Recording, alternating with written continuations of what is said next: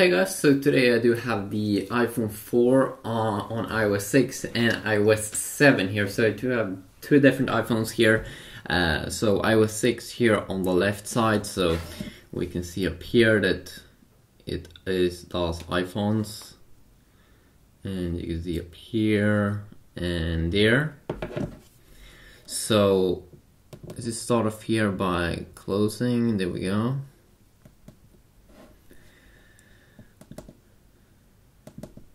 So you can see that this home button is a little bit glitchy. Okay, so we don't have any app opened up.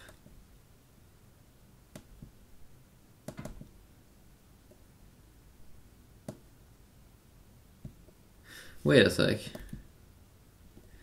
Shouldn't this one open up? There we go. Okay, just run on. It's pretty fucked up.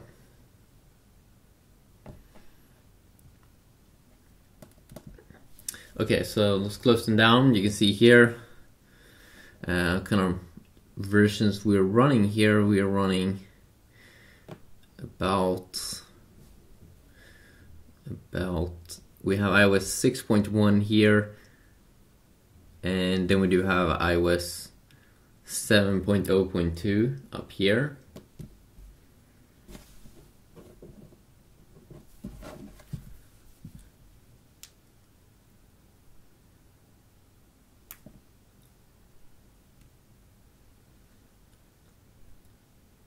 So let's do a quick little comparison here.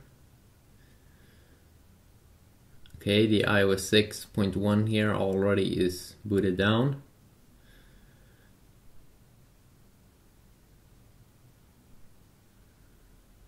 iOS 7 here, 7.0.2, it takes some more time.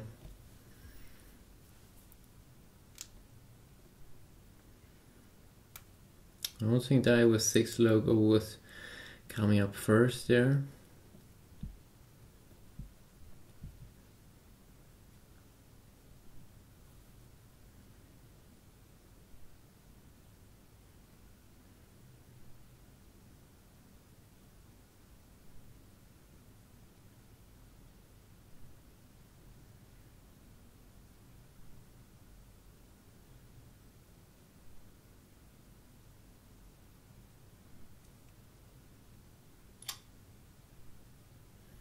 There we go. You can see iOS 6 is up and running.